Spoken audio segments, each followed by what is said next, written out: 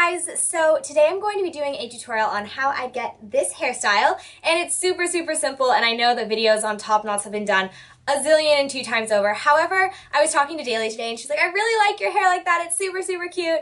I just took a pre-calc final. Dude, I'm like done with my junior year. I'm so freaking excited. I can't even handle it. So the rest of the week I just have like my AP classes, which don't have finals because we took them before the AP. So I'm just like, I'm done. Like that was my last test. I had one final. And it was like, oh, it was hard, but I'm done. I'm so happy. So anyway, I wanted to come home and film and play with my new camera. So I figured I would film you this tutorial. It's super easy and takes like a minute tops. Like a top knot tops hit. Okay, I spent way too much time around my math teacher who makes far too many puns.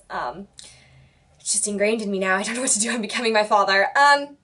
Anyway, so I'll just give you a quick look at it. It's just super high and messy, but I really like it.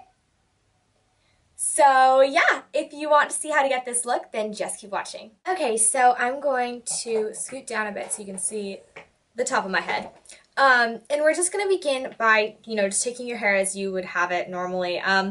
Mine's just what it was earlier, before I put it up, so just kind of natural, a little bit crimpy because I had it up in a bun, but whatever. And you're just going to gather it into a simple ponytail. Now you want to do this, I mean, it's obviously up to you how high or how low you want it, but I like to put mine pretty high so that you can really see the bun, because my problem with like updos is that I don't like to look bald, and I feel like if I have my hair like towards the center of my head, I'm gonna look bald. So pull it up into a nice high ponytail, and now if you feel like you're not particularly comfortable working with hair, you're gonna want to secure it with a ponytail holder, but I feel like that generally, while it gives a like stronger hold, it makes it so your bun is more structured, and you really want this to be messy. So now I'm just gonna twist it around and just kind of furl it up into a bun. And now what I do is I like to, while keeping the hair around the head tight, loosen up the top bun.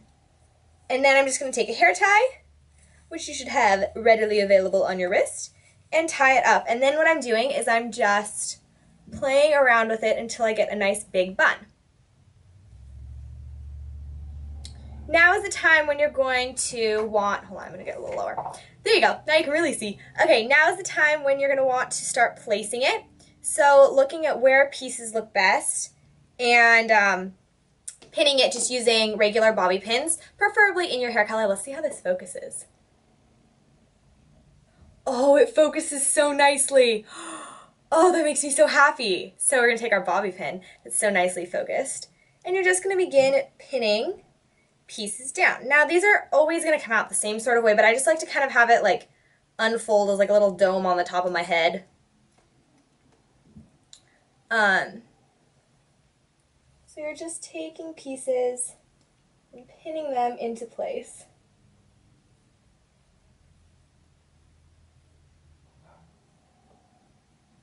And now that's like basically it. If you're not having a good hair day, or if your hair isn't going up, then you may have to retry this a couple times, but that was really easy for me today. Then I just like to go in and I kind of fold the hair in the back, just kind of fold it so it lies flat, and then I'm just taking bobby pins and kind of pinning that down. If you are talented, unlike me, you can like hide your bobby pins, and I kind of try to like hide them under the hair, but generally I don't worry too much about how it looks in the back just because it's kind of a messy look. And then the last step I do is I just kind of bring down some of the like baby hairs because I want a sort of messy look.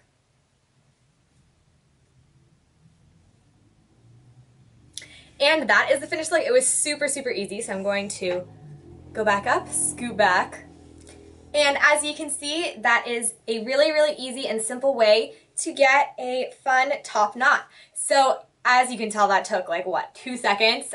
Great for mornings when you don't feel like doing anything. Great if you feel like you are in a rush, or if you have a test and you just want your hair out of your face. It's super easy, looks super cute.